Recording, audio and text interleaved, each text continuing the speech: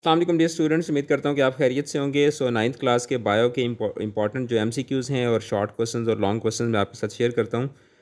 PDF थोड़ा blurred है, मैं साथ साथ आपको बताता जाऊँगा और आप मेरी आवाज़ पे गौर कीजिएगा और साथ साथ स्क्रीन पे भी देखते रहिएगा, तो आपको जो इंपॉर्टेंट चीज़ें हैं वो आपको समझ आ जाएंगी। तो एमसीक्यूज़ में ज़रा इनको रिवाइज़ कर लेते हैं। पहला एमसीक्यू है कि these cells do not enter Jio phase and continue to divide through out an organisms life. तो इसका करेक्ट ऑप्शन आपने बताना है कि सेल्स ऑफ द लिवर है, सेल्स ऑफ किडनी है, या फिर उसके बाद एपिथेलियल सेल्स हैं, या सेल्स ऑफ ब्रेन है। फिर उसके बाद अगला क्वेश्चन है कि one of the greatest threats to biodiversity on this planet today is. तो क्या है? ओवर हंटिंग है, या हैबिटेट लॉस है, या डोमिनो इफ़ेक्ट है, या क्लाइमेट चेंज है। फिर उसके बाद to draw the conclusions of experiments, the biologist also use क्या करते हैं? Reporting, statistical analysis, maps and graphs, या नन ऑफ दीज। उसके बाद for the analysis of biological data, bio informatics refers to the use of algorithms, या statistical techniques, या computational techniques, या all of these. तो इसके बाद the period between the energy of parasite in host and appearance of symptoms is called क्या कहलाता है? Lethal period, या म्यूटेंट पीरियड, या मेटामॉर्फोसिस, या इंक्यूबेशन पीरियड। फिर उसके बाद मेलेंज क्या है? मेलानोगैस्टर is the scientific name of P, mushroom, या फ्रूट फ्लाई, या बैक्टीरियम। फिर उसके बाद earliest known system of classification of organism comes from Aristotle, इब्न रुश्द, या कार्लस, या फिर उसके बाद अबू उस्मान अल जाहिज़। उसके बाद who divided plants into 15 groups called genera. तो हु वाज ही? जॉन रे। और जो नेक्स्ट नेम है दैट इज़ रिवीनस, या इब्न रुश्द, या एंड्रियो कैल्सपिनो। ठीक है, कैसलपिनो, ये कौन था? उसके बाद the term प्रोक्रियाटिक was suggested by Shatton, which was used to describe क्या? Animals, plants, bacteria, या fungi। फिर उसके बाद one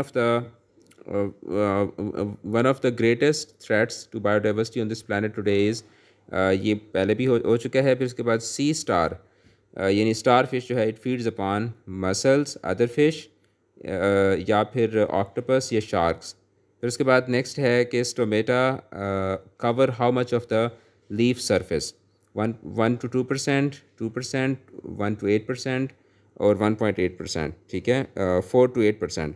फिर उसके बाद नेक्स्ट है कि during dark reaction of photosynthesis the energy in the form of ATP is utilised and then stored in the bonds of ADP, AMP, glucose और starch। उसके बाद end product of light reaction, end product of light reaction is oxygen, या फिर NADPH2, या ATP, या all of these। फिर उसके बाद the most common fuel used by the cells to get energy by cellular respiration is, तो क्या होती है? प्रोटीन्स, या फिर ग्लूकोज, या फैट्स, या ऑल ऑफ दीज। तो इसके बाद the soya sauce is made through the fermentation bye a fungus. तो क्या है उसका नाम? यूस्टिलेज, या एग्रिकस, या फिर उसके बाद एस्परगिलस, या एमनीटा। फिर उसके बाद क्रैब साइकिल बिगिन विद किस चीज़ से शुरू होता है? ये क्रैब का जो साइकिल है, लिसीन, या फिर उसके बाद है पुर्विक एसिड, या फिर सिट्रेट, या ग्लूकोज फॉस्फेट। फिर उसके बाद नेक्स्ट है कि tetrad formation occurs in फॉस्फेस 2, फॉस्फेस 1, metaphase 1, या मियोटिक 2। फिर उसके बाद the organism produce gametes by mitosis, plants, या हैप्लॉइड फंजाई, या एनिमल्स, या बोथ ए एंड बी। फिर उसके बाद these cells do not enter Jio phase and continue to divide through out an organisms life. Sales of liver, sales of kidney, या फिर उसके बाद एपिथेलियल सेल्स, या सेल्स ऑफ ब्रेन। ये आपके एमसीक्यूज़ हैं। फिर उसके बाद शॉर्ट क्वेश्चन में आते हैं, तो शॉर्ट क्वेश्चन में आपको जो है वो बताता जाता हूँ साथ साथ। तो पहला जो शॉर्ट क्वेश्चन है that is what is binomial nomenclature, give it significance. फिर उसके बाद give AIIMS of classification, Y are viruses regarded as a cellular, define जियोफेज and differentiate between cytokinesis in animal cells and plant cells. फिर उसके बाद draw structure of stomach and label it. What is oral cavity? What are the main functions of it? And what is chyme? How it is formed? And how the process of swallowing occurs. ठीक है, swallowing does occurs. And write down the composition of pancreatic juice and write a difference between photosynthesis and respiration, and discuss and draw the structure of ATP, and what is the difference between lactic acid and alcoholic fermentation, what is the importance of ETC in aerobic respiration, and can you differentiate between bacteria and protista and fungi and plants, and इसको fungi भी कुछ लोग पढ़ते हैं, कुछ इसको fungi पढ़ते हैं, and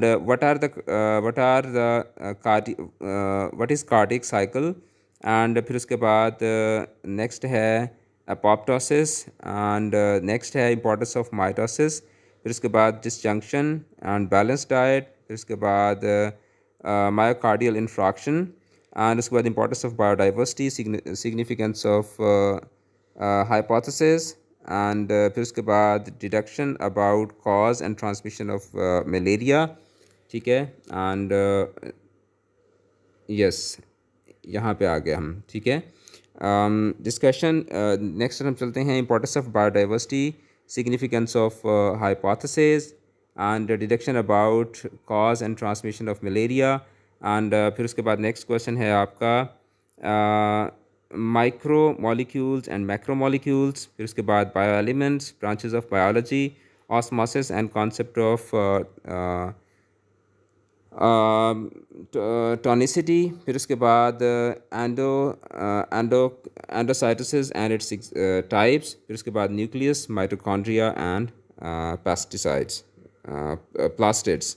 फिर उसके बाद नेक्स्ट आपके हैं लॉन्ग क्वेश्चंस, और लॉन्ग क्वेश्चंस में जनाब आपने करने हैं describe the structure and function of small intestine, describe the diagnosis characteristics of the 5 kingdoms, and explain light independent reaction of photosynthesis, also draw its flowchart, and describe induced fit model with the help of diagram, what is the effect of temperature on enzyme action, and explain the characteristics of enzymes and Calvin cycle, structure of heart, deforestation, its causes and effects, and transmission of malaria as an example of biological problems, and mitosis and meiosis.